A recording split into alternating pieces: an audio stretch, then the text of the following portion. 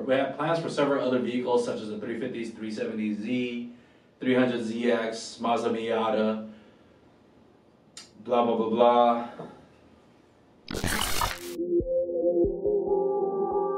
What's up, internet? Jonathan from PLM here, back again with another product introduction video for you. Something from our Precision Works lineup this time. Precision Works is a sub-brand underneath the PLM umbrella, mainly for CNC parts. Today I'm introducing to you our billet aluminum quick release hood hinges. This is a must-have if you're a hot boy and you want to stun on all your homies in the Starbucks parking lot. You got a sick-ass engine bay, you need this. You keep blowing your motor and you're doing a lot of engine swaps, you need this. Emotional. You got a lot of car shows, you still need this. This here is made from billet aluminum.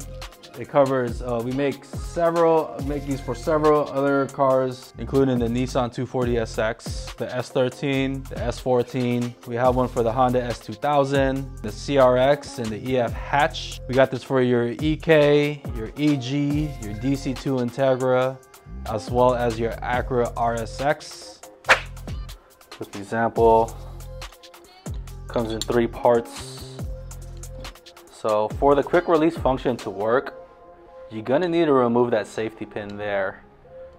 So that pin essentially locks it in so it doesn't go anywhere. With a flathead screwdriver, just gonna go ahead and remove that.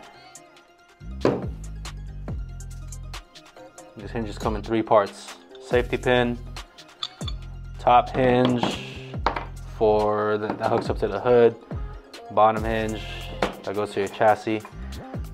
Do not lose this safety pin. It's very important.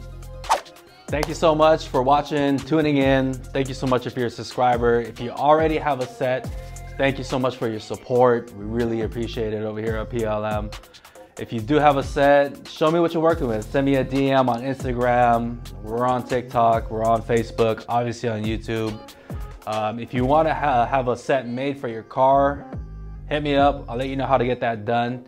We have several other vehicles in development, so if you already have your pre-order in, thank you so much for your patience. We're working on it, and I'll see you on the next one.